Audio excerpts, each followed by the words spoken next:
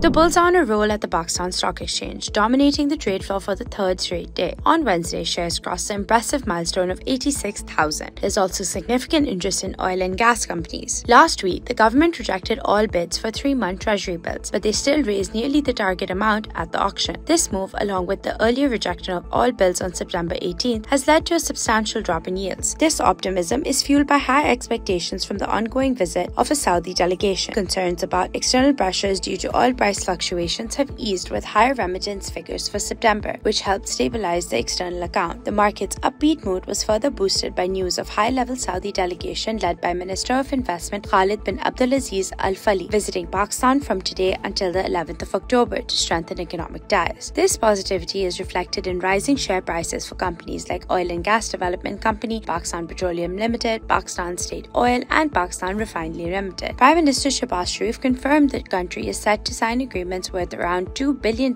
with the visiting Saudi delegation.